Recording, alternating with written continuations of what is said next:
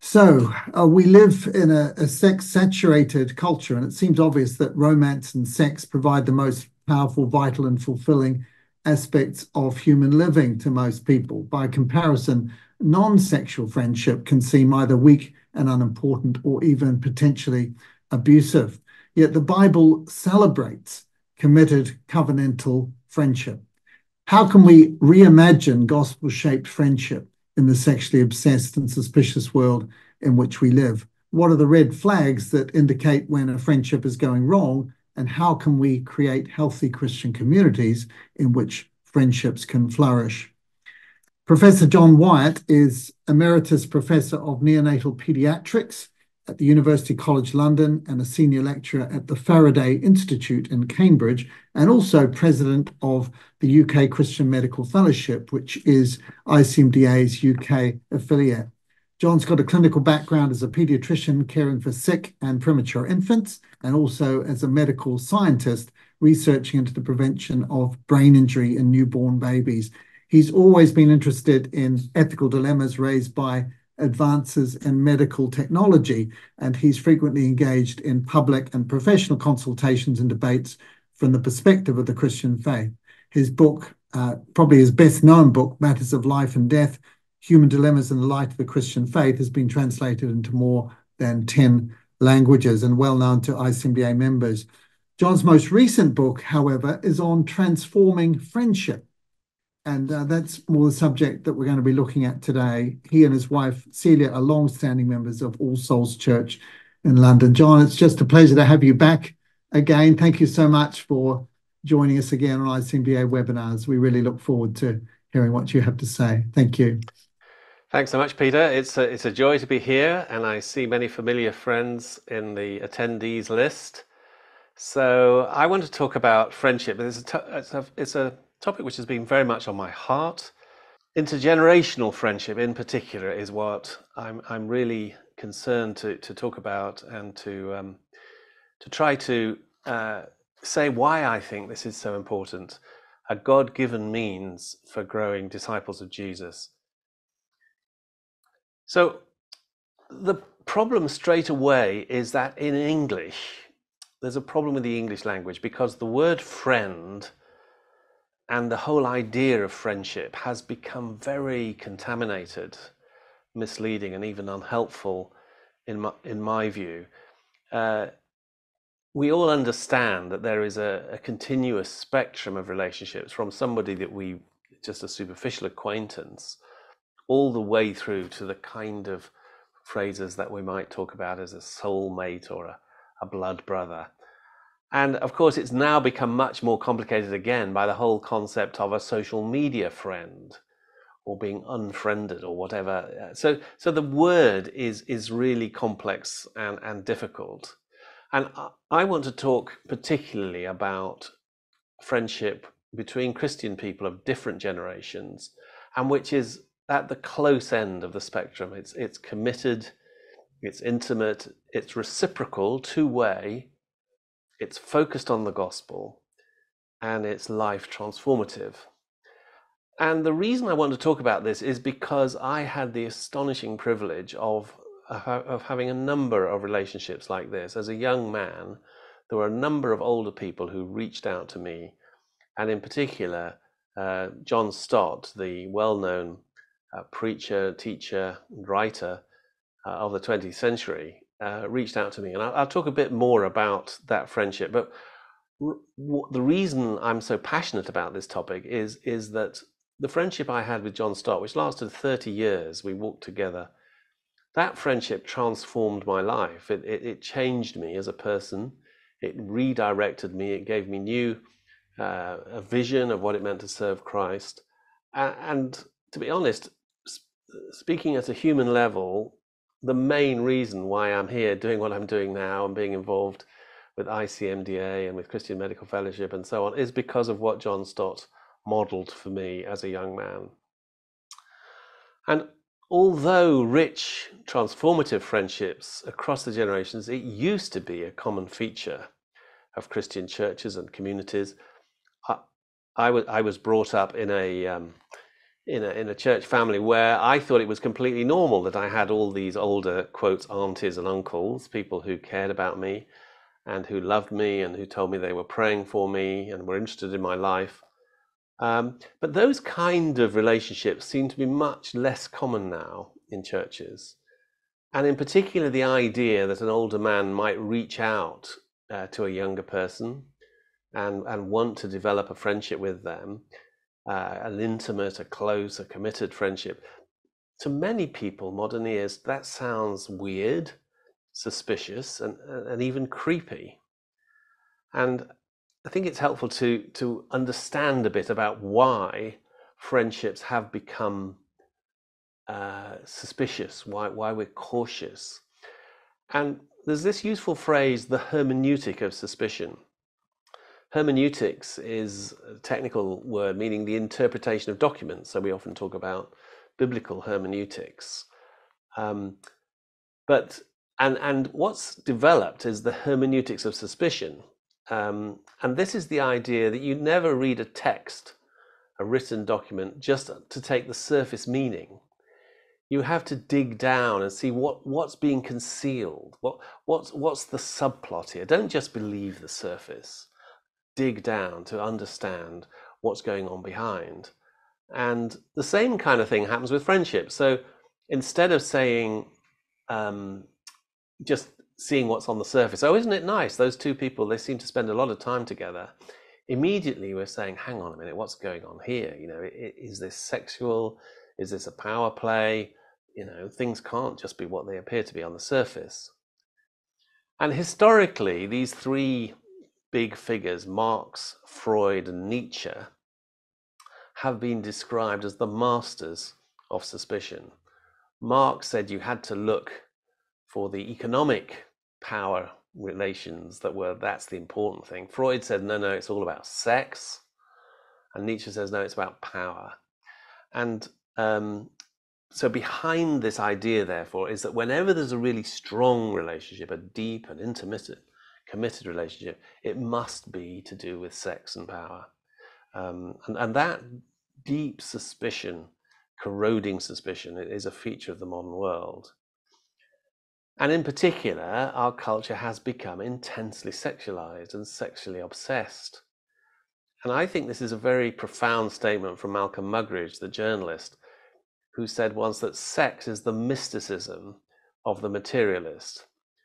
In other words, if you're a materialist and you just believe that in the end there's nothing apart from physics and stuff, then you have to rule out all kinds of spiritual, numinous experiences. So what are you left with? Or what's the most powerful emotion that a materialist may discover? And answer, well, it's sex and it's orgasm. It's sexual longing and attraction. And so this then becomes the source of meaning. It's the mysticism, because that's all that's left once I've ruled out all the religious, the spiritual, the cultural, other factors.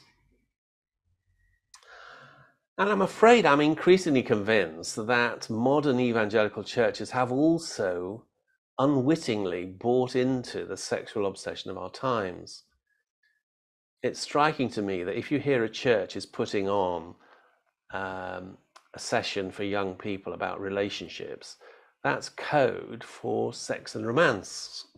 Because what else is there? What other kind of relationships are important? So the implicit message that the church is giving is that sex and romance and marriage, these are the most important things in life.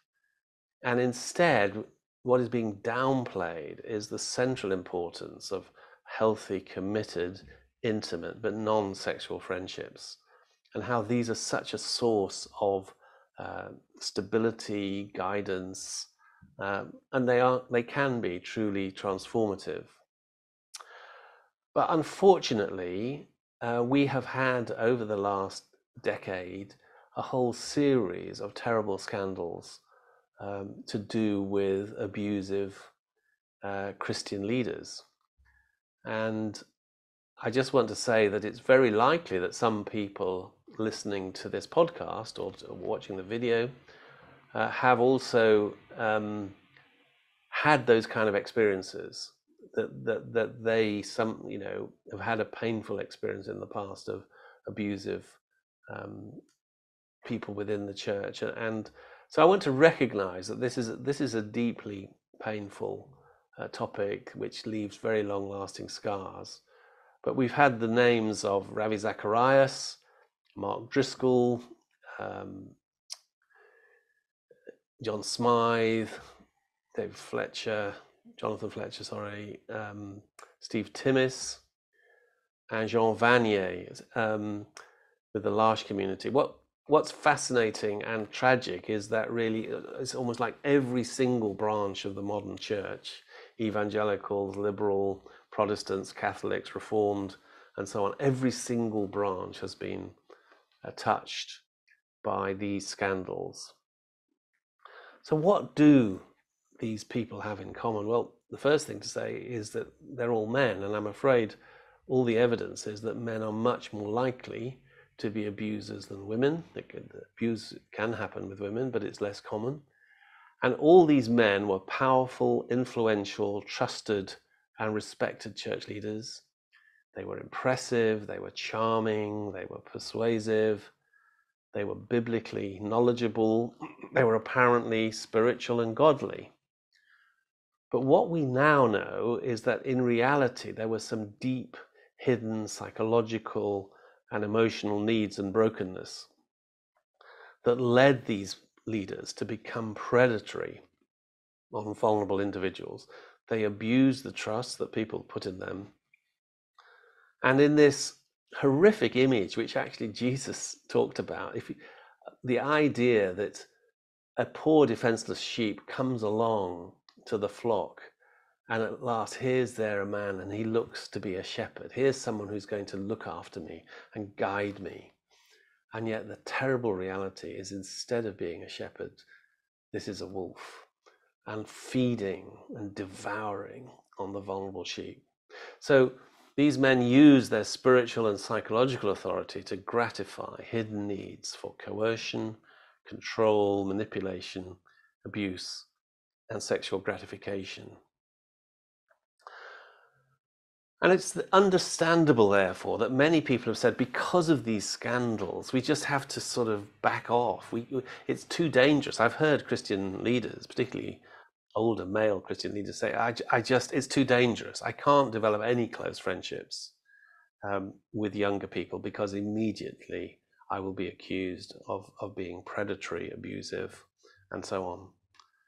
But I think if we allow this hermeneutic of suspicion to mean that we don't develop these friendships, then we're allowing evil to triumph.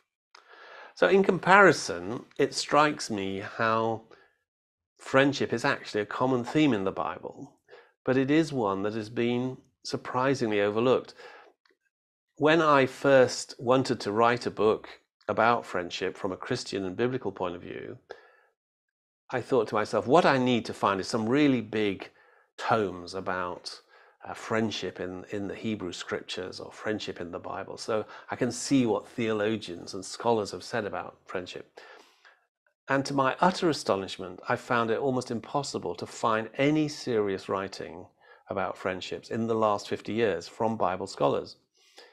And when I compared that with the volumes of theological debate and volumes that have been written about sex and sexuality and marriage, I was just, again, astonished by how friendship has been undervalued. And in fact, you have to go back to previous eras of Christian writers in order to see people who really took friendship seriously.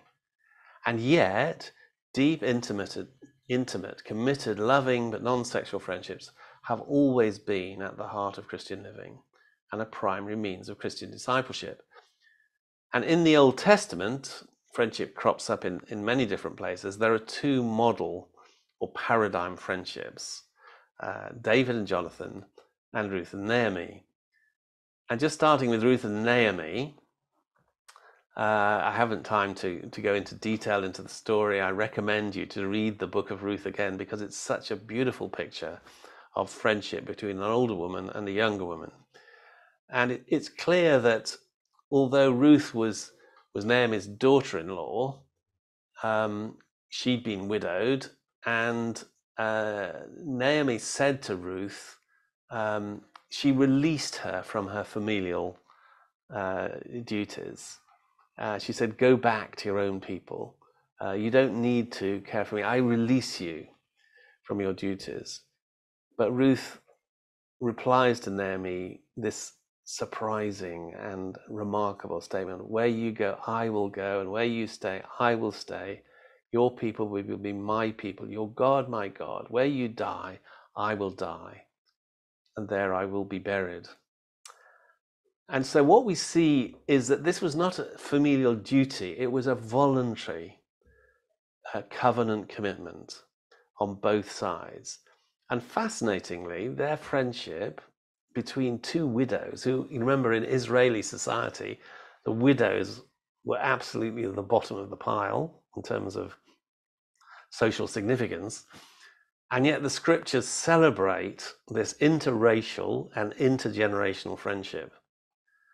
And they cling to one another in an intensely both practical but emotional and spiritual way. It affects every aspect of their life, and it lasts to the grave and beyond. And of course, what is so wonderful about this friendship is it has a key role in salvation history. Ruth, from the hated Moabite pagan race, enters into the Davidic line. And literally, it seems that Jesus has Ruth's genes in him. And it all happens because of the unexpected interracial, intergenerational, intimate, and loyal friendship between two women. And then you've got David and Jonathan. And again, it's interesting that, as I studied David and Jonathan, I realized this too was to some extent intergenerational. So Jonathan is at least in his mid-30s, approaching 40. He's absolutely at the peak of his prestige. He's the heir to the throne. He's an accomplished warrior. He has incredibly high status as number 2 in the land. And David is somewhere between 16 and 18. And he's a son of a peasant family, and he's just killed Goliath using what could be seen as a cheap peasant's trick. And yet, some chemistry between them. As soon as he had finished speaking to Saul, the soul of Jonathan was knit to the soul of David, and Jonathan loved him as his own brother. And Saul took him that day and would not let him return to his father's house. Then Jonathan made, and the literal Hebrew is cut, a covenant with David because he loved him as his own soul. And Jonathan stripped himself of the robe that was on him and gave it to David and his armor and even his sword and bow and belt. And yet Jonathan knew that David was a real threat to his own life, because David had been named as the next king of Israel after Saul.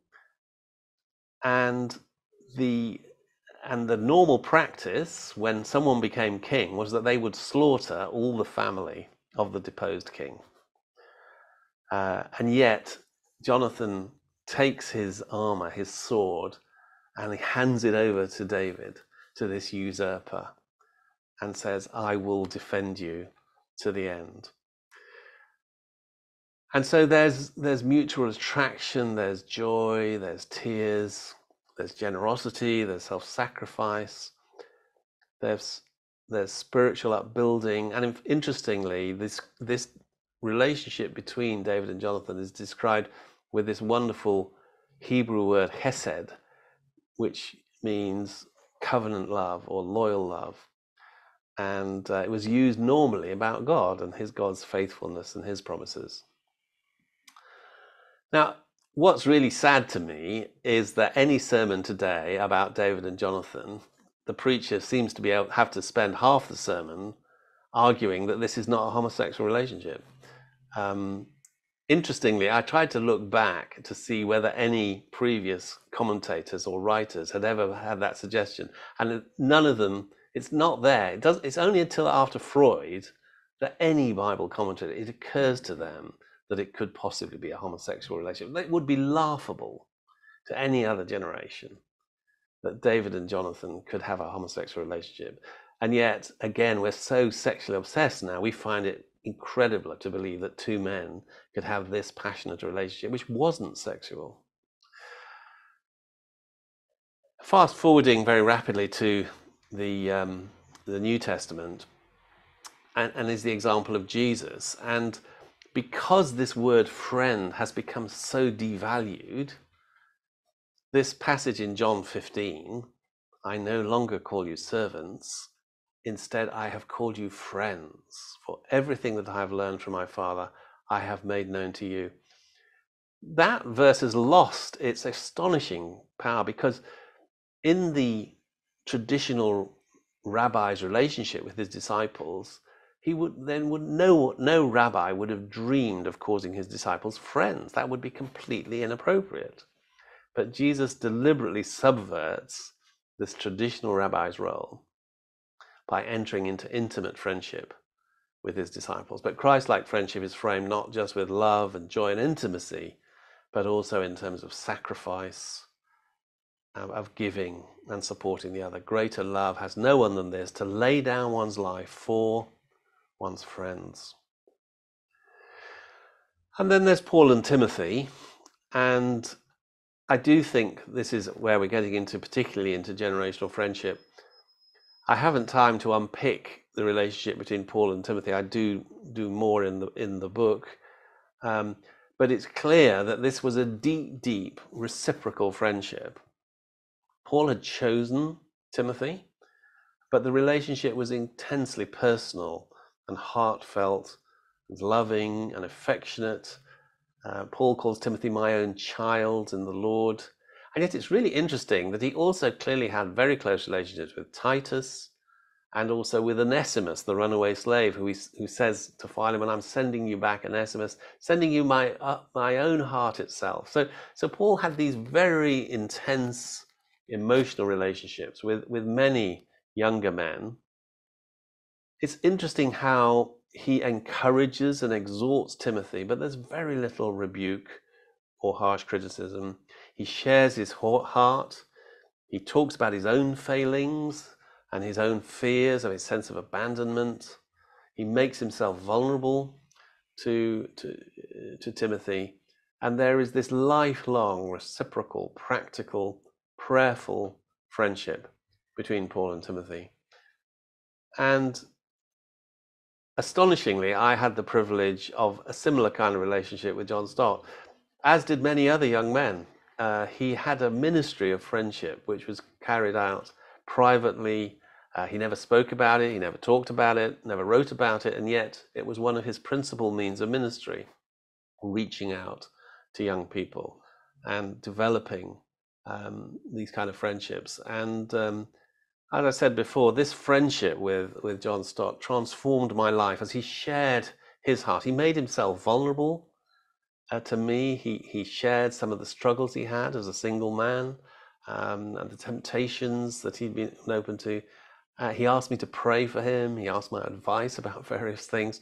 And at the same time, he prayed for me, he cared for me, advised me, he walked with me, he introduced me to some of his other friends and colleagues. And there are many people around the world who had the privilege of this kind of deep friendship with John Stott. And I was talking to a friend of mine who I'd met through John Stott, called David Zach Niringeya, a bishop in Uganda.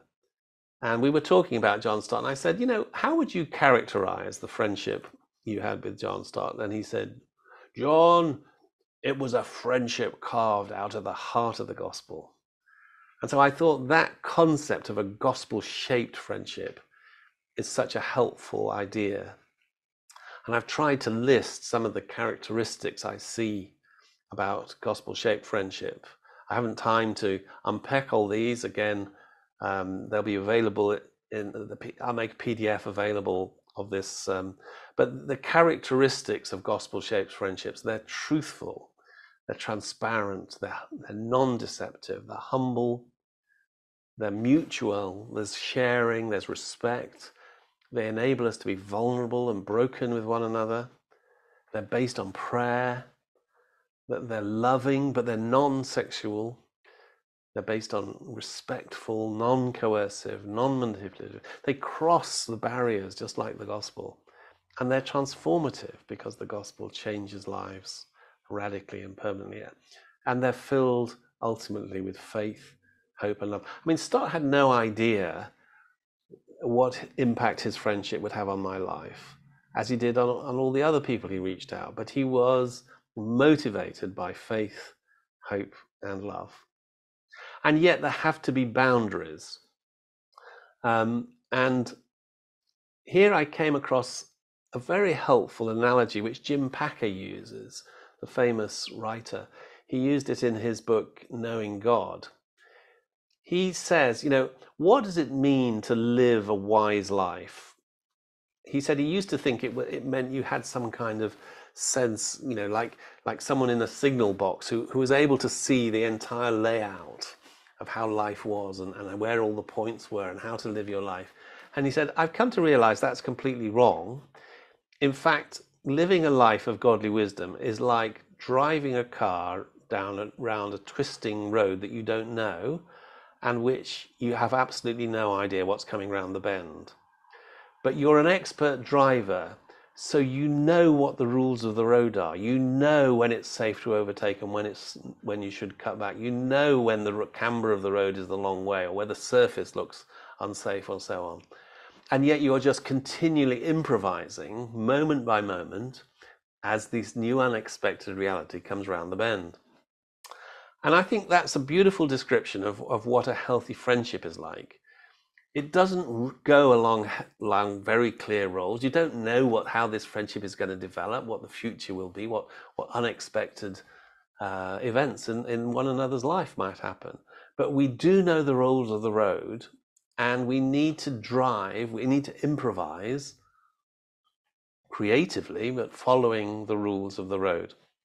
And the three rules of the road, these are the three boundaries within which all gospel-shaped friendships have to operate.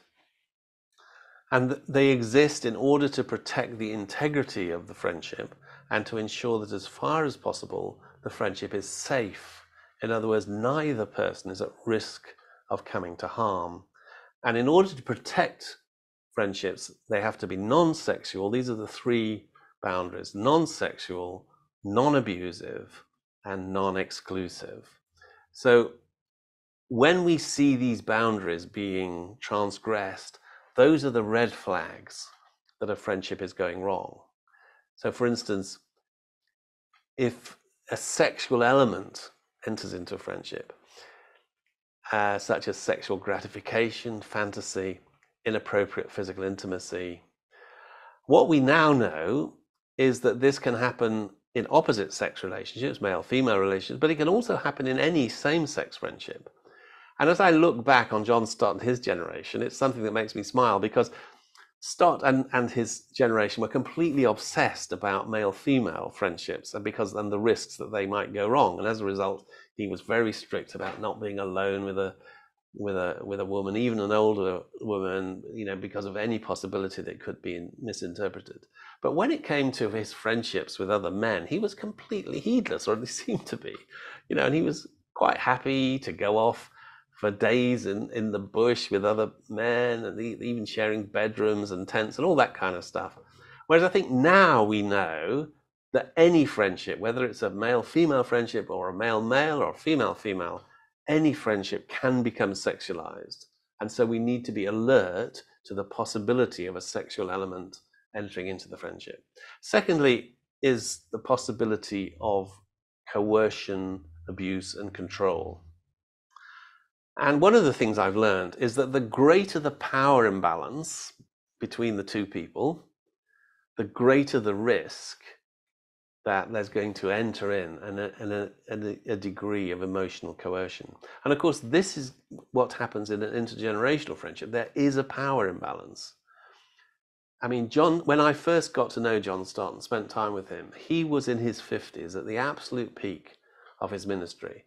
And I was a second or third year medical student. And I held him in awe. And it would have been very easy for him to abuse and manipulate that relationship.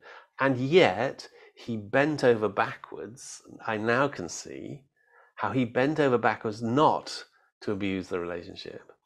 And how often when I would ask him for advice and say, what do you think I should do, John? Should I do this? I should do that? He would say, well, now, my dear brother, I really feel I can't guide you. You must make your own decision before the Lord. He wouldn't allow himself to manipulate or abuse the power that he had.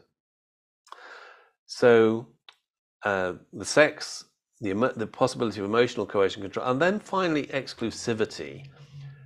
When friendships are not meant to be exclusive, they are meant to be something that's shared. And when you have somebody saying, you belong to me, I don't like you talking to other people, you mustn't tell anyone else what we do together, I expect total loyalty to me, I'm the person that God is using to guide you and help you, immediately a red flag should be flying. That kind of exclusivity is a sign that a friendship is becoming unhealthy. How does this kind of intergenerational friendship relate with mentoring and coaching? And I haven't time to go into this in detail, but when I did some background research, much to my surprise, I came across this, realized that mentoring is a very recent phenomenon. Certainly the use of that word it has only started being used from the 1970s onwards, and it comes out of a business context. And so mentoring, as it's described in business, is something that is task orientated. It's hierarchical. There's a mentor and there's a mentee, and I'm the mentor and I'm here to help you. Don't ask questions about my life. I'm not interested in that. I'm here to help you. There are clear boundaries. There are some things we talk about. There are some things we don't talk about. It's time limited. I'm here to help you for a year, but after that you're on your own. And it's relatively exclusive. I'm your mentor. So what are you doing talking to this other guy? I thought I was your mentor. So in that sense, it's quite different from the friendship relationship that I've just been talking about. And there's also a difference between friendship and pastoral care. Pastoral care, again, is hierarchical and unilateral. I'm the pastor. I'm here to help you. And you have needs which I'm trying to support you. Again, there are boundaries in a pastoral relationship. This is not really appropriate to be talking about my needs as a pastor. And again, it could be time limited. I'm going to try and support you over this difficult period, but this is not going to be something very long term. Whereas if we think about what I'm calling gospel-shaped friendship, this is a friendship that's oriented towards the heart, not to tasks. It's non-hierarchical, it's mutual, reciprocal sharing. It's unbounded. I mean, talking to John Stott, I could ask him anything and he would talk honestly and answer. It wasn't like there were boundaries, no-go areas. I think, maybe there are a few absolute no-go areas, but very few. It's non-exclusive and it's not time limited. Yes, it's true that in some cases, friendships like this grow, they seem to reach a peak and then they seem to naturally wither away. But in other cases, these friendships are covenantal and lifelong. And I realized that I do have some friends that we've walked together for decades, and implicitly, although we've never said it openly to one another, I know that basically this friendship is going to last until one of us dies. And whatever happens to me, my friend Steve will be there for me, and whatever happens to Steve, I know that I'm going to be there for him. And it is effectively, we have entered into a covenantal, lifelong friendship. Perhaps it's helpful, I've put the sort of, perhaps caricatured these things. In reality, maybe there's a kind of spectrum between a mentoring relationship at one end and what I'm calling intergenerational friendship at the other. But I do think it's important to think about these relationships and to make sure that expectations are clear. So if I'm desperate for friendship and I enter into this relationship with an older person, but they are thinking not as friendship, but as mentoring, then you can see there's likely to be uncertainty and a mismatch and probably distress. So we need to clarify what the nature of our relationships are. We need to lay a foundation of teaching about healthy gospel-shaped friendships, mentoring relationships, and about the red flags that indicate when a relationship is going wrong. You know, when you read the stories of these abuse scandals, time and time again, Christian people say, well, I knew he was a godly man, and I felt uncomfortable. And I thought it was a bit strange when he kept wanting to have these naked showers or whatever. But I just thought, well, because he's such a godly man, it must be right. And that's why we need to lay the foundation. We need to teach people what a healthy friendship looks like, and also what the red flags are. So, in conclusion, building strong, healthy, committed, gospel-shaped friendships is an essential part of living and growing as a Christian. And one of the principal roles we can play as an older Christian is to seek out and nurture these kind of intergenerational friendships. But they don't happen automatically. They need to be nurtured. They need to be developed. And we need to reflect on our friendships, see them as high priority, and find ways of crafting and nurturing our friendships to become more gospel-shaped and more glorifying of Christ. So if you want to take these themes further, this is the book which came out just the end of last year, and it's available from all Christian bookshops. And I have a website, as some of you know, johnwyatt.com, and a podcast and a number of other books. But thank you so much for listening, and I'll go back to Peter. Thank you very much, John. We've got some time for question and answer now. So, John, first question here. Both questions are anonymous, actually, but the first one, thanks for your presentation. Do you feel there's a substantial difference, separate from depth, between, on the one hand, the character of intergenerational Christian friendship, which may be unequal based on age, wisdom, experience differences, like Paul and Timothy, and on the other hand, the command or expectation to love and not necessarily to like Christian brothers and sisters indiscriminately, which has a bit more mutuality or reciprocity in it?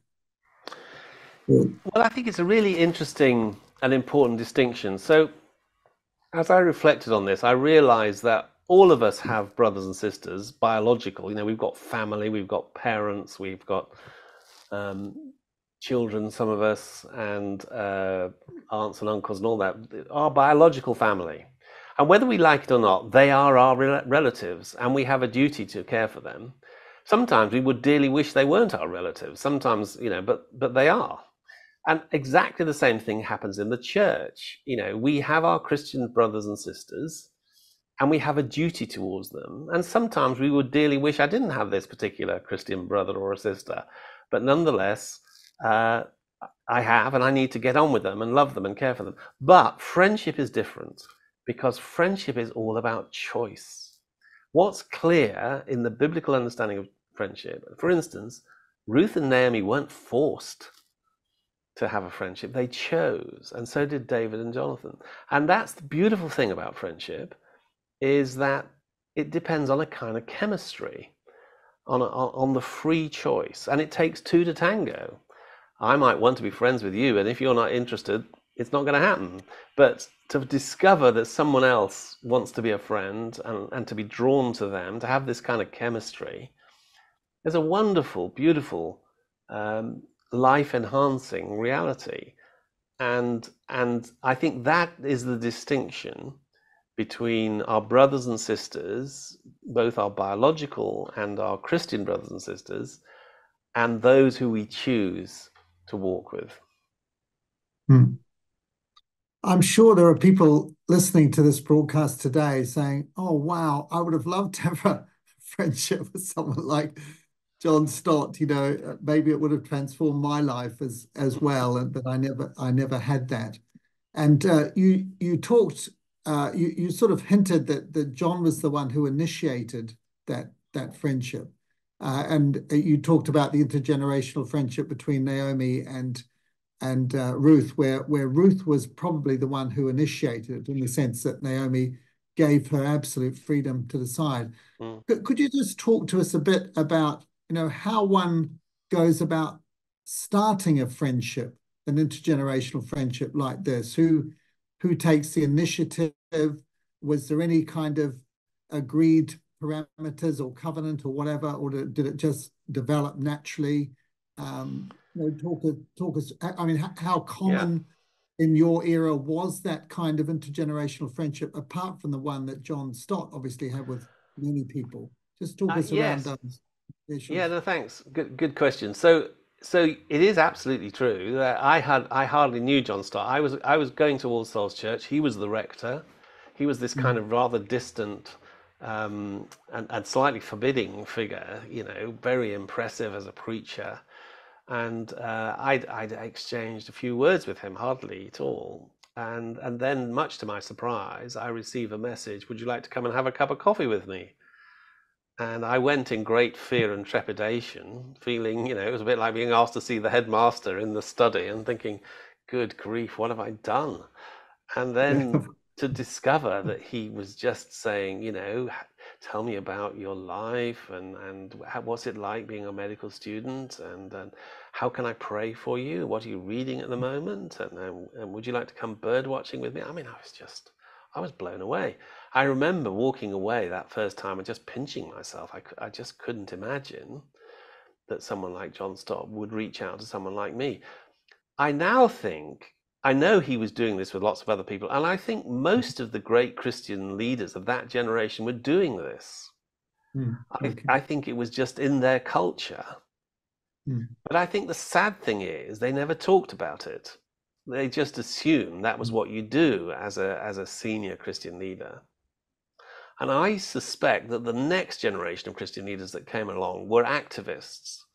They were much more interested in, you know, forming denominations, church planting, running conferences, training, discipling, and the idea of just spending hours and hours alone having cups of coffee with non-entities like John Wyatt, medical student, would never have crossed their mind. And that's why I think that whole culture of Paul Timothy relationships and friendships um, became downplayed, and to a large extent, it's dropped out of our contemporary Christian culture. So I think, of course, either party can start it, either party can take the initiative, but I would strongly recommend, if there are older Christian people here, uh, and you would love to have more intergenerational friendships, that you take the initiative and you just reach out to individuals and just say, would you like to come and have a cup of coffee? Mm. And then you just ask them questions. They don't want to hear a great long thing about your life and all you've done in your life, but if you just ask people, how can I pray for you, or what's it like, and what are the issues you're facing at the moment? People love to talk about themselves. They love to talk about their life, and to somebody who's genuinely interested and concerned and will pray.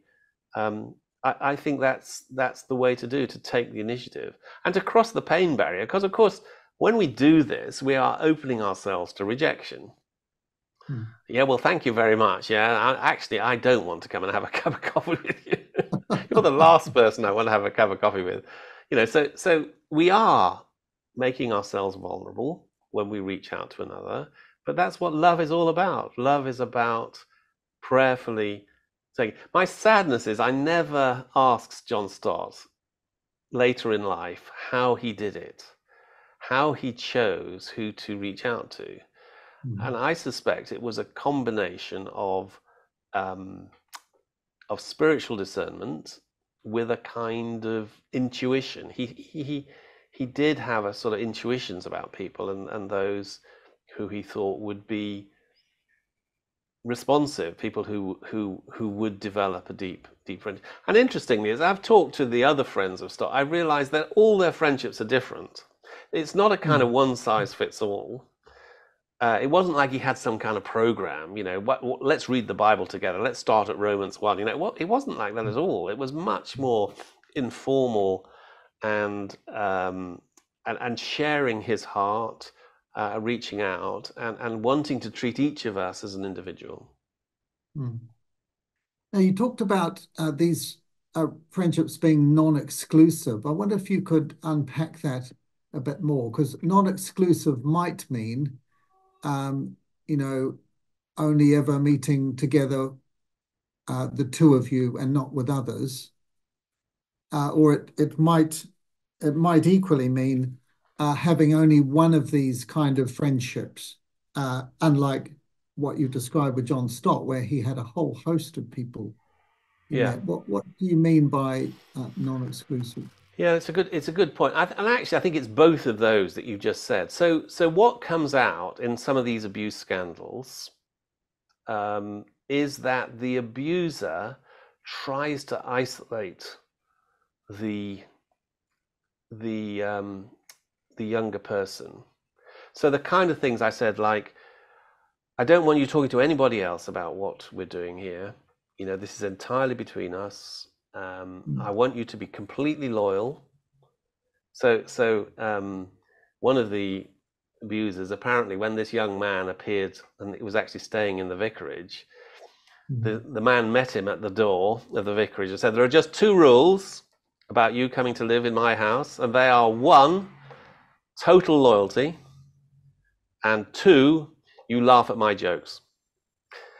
And I now know that was a red flag. Uh-huh. That should have straight away said, well, why does this person demand this kind of total loyalty? What is there going on here? So it's this kind of isolating. We've got this special relationship. Yeah, I've been given by God to lead you, and I don't want you talking to other people. I don't want you having advice from other people. You're mine. It's that kind of grasping. That's the red flag. Whereas genuine, and of course, the same thing happens in marriage. We all know that a healthy Christian marriage depends on faithfulness. It depends on exclusivity. And if as soon as there's an element of sexual unfaithfulness, that is enough to destroy the relationship. But Mm. friendship is not like that. So friendship, actually, when I discover that someone else was a close friend of Stott, I don't think, oh, I thought he was my special friend. In fact, what I say is, isn't that wonderful? You had that same experience too. You know, so it isn't that kind of clinging on. It's much more sharing. And in fact, it grows as we share friendship, it actually grows. It's one of those strange paradoxes of human relationships. Mm. Now, of course, John Stott was your pastor, and there's a question here. Do you think pastors or vicars are more guarded in developing friendships with people in their congregation because of mistrust of motives of those keen to befriend their pastor and vicar? And you talked about the difference between a pastoral relationship and a friendship as well. I mean, how do we negotiate that? A pastor's off limits. Well, I think this is a really complicated one, and because as I was doing research on my book, I had a very interesting conversation with an older um, Christian leader who was of the same generation as John Stott, and he said when he was the rector of another church, he was very conscious of not having a kind of favoritism. That Mhm. it could be seen if there were particular members of the flock that he had a close friendship with, that could be misinterpreted and could lead to all kinds of difficulty. And interestingly, although Stott was the rector when he first reached out to me, he rapidly became rector emeritus Mm.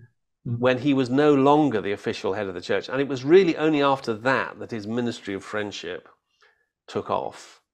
So Okay. I think he was sensitive to that. When you are still the church leader, you have to be sensitive to the possibility of misinterpretation of close relationships.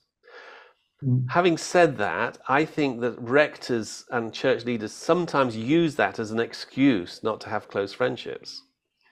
And I Mm. know, and I can think of church leaders who've told me, well, I'm the rector. I can't have close friendships. I can't, it would be quite wrong for me to share any of my problems. And I think that's just wrong, Mm. because they don't want to make themselves vulnerable. So I think that every church leader does need some very close friends in which there's confidentiality, in which they can be vulnerable, they can share their struggles. But you do need sensitivity. And yes, there is a difference between the pastoral relationship, which is hierarchical, and Mm. the friendship, which is genuinely reciprocal. Mm. John, you've talked very helpfully about the three red flags, and you talked that often the first awareness is just a discomfort that you feel in the relationship. And two people have actually asked the same question here, Rosemary Prudhoe and Terence McQuiston. They're both saying, if you're in a situation where you start to feel uncomfortable in a friendship, then how do you negotiate that? Should you distance yourself? If so, how do you raise the issue with the person? Do you talk to others? Talk us through that. Yeah, and it's a really, again, good question, and there isn't a simple answer. I think the first thing to say is how serious is the problem? I mean, Mm, that's why this concept of spiritual abuse is helpful, even though it's controversial, because by towing this word abuse, what would mean is that actually you can have permanent lifelong damage. mm, And so if you're in a situation where you think actually there is abuse going on here, either it's happening in my relationship with this person or I'm aware of it happening somewhere else, then you really do have a responsibility to contacting the person who's responsible for safeguarding. So one of the good things now is that in every church and in every organization, there is a named individual, there should be a named individual who is responsible for safeguarding. And therefore, if you feel that this is a really something reaching the level of abuse, then I think you have a responsibility to reach out to that person and just mm, be honest with them, tell them what's going on, tell them about your concerns, and then ask for their wisdom because they are trained to respond. If it's less serious, but nonetheless there's a kind of red flag, I think you have to turn to somebody older and wiser who knows both you and the person. Find mm, someone else who you trust, go to them privately and say, look, can you just advise me? I just feel uncomfortable. I can't really put my finger on it. There's mm, something about this friendship that feels wrong. What do you think? What would you advise me? How do I go? How do I respond? I think that would be my advice. Find someone with life wisdom and sensitivity, someone who you trust, and discuss it with them. Talk it through. And yes, if this is something that is causing damage, then I think I have to withdraw myself. But then I've got to think, well, what about the other people? Who else mm, is, if this person is crossing red flags, or crossing the boundaries, then I've got some duty to them too. And that's why I think I do have to talk to somebody and ask their advice. mm. Now, the examples you use from the scriptures were all same-sex relationships. And you talked about John Stott's wariness of opposite sex relationships. Is there any place, do you think, for intergenerational opposite sex friendships? And if so, what would be their character? And you think of any biblical or uh, historical Christian examples of it? It's an interesting topic, and when I went round and talking to people, this was often the topic that came up. Yeah, okay, we can see same-sex relationships. What about male-female friends? Surely, surely that. And what I discovered is there's a complete generational divide here. If you ask Yeah. anyone over the age of 50, do you think that a man and a woman could have a sort of close friendship, but it's non-sexual? People say, "Ooh, I'm very worried about that." No, I think it's bound to go wrong in the end. If you ask someone under 40, they'll say, "Of course, what's the problem?" It's in other words, there is a huge generational shift here. And if you think Yeah. about it, the problem is if you say, "Well, only men can befriend men, and only older women can befriend," what you're saying is all you young women who would love to have someone to guide you and help you and talk to and have some kind of father figure, tough, can't exist. The only possible chance is get married. If you can't get Mhm. married, you can't have any kind of male friendship, which is ridiculous.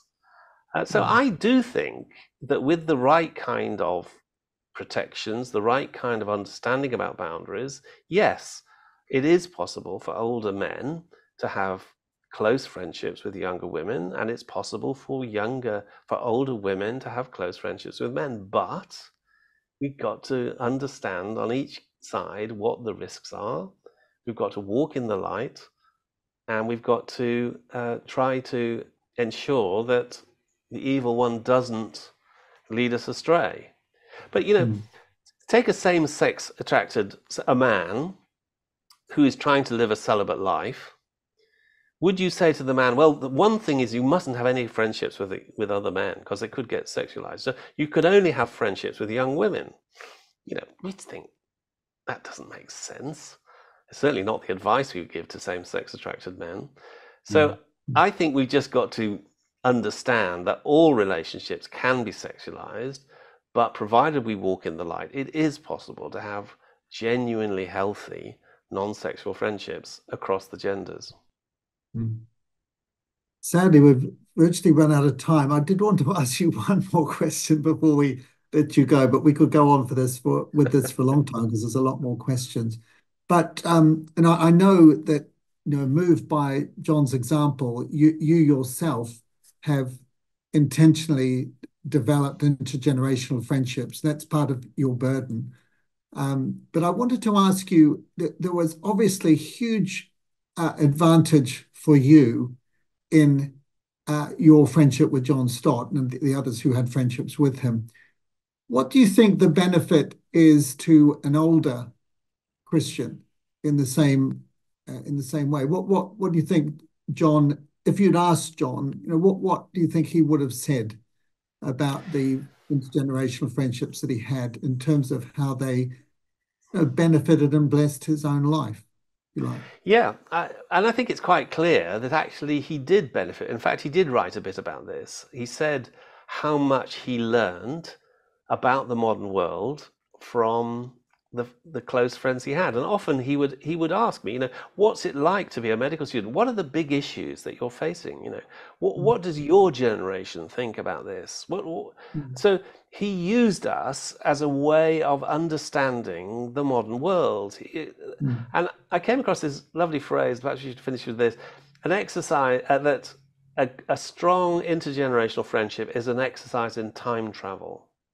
I am Mm. learning to see the world through the eyes of someone in a different time. And it Mm. works both ways.